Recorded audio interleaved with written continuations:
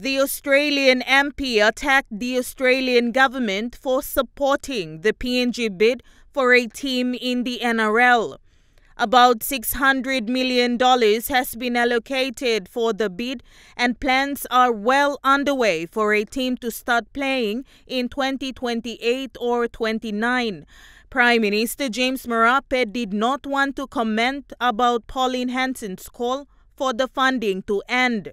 He said she had the right to express herself. He said her comment shouldn't affect PNG's relationship with Australia. Australia and PNG relationships are time-bound. We're not just dependent on a rugby league team. There are far more deeper aspects of our relationship, including our combined outlook into the Indo-Pacific region. So it's a far deeper conversation than just one leader speaking. Grace Papiali, National EMTV News.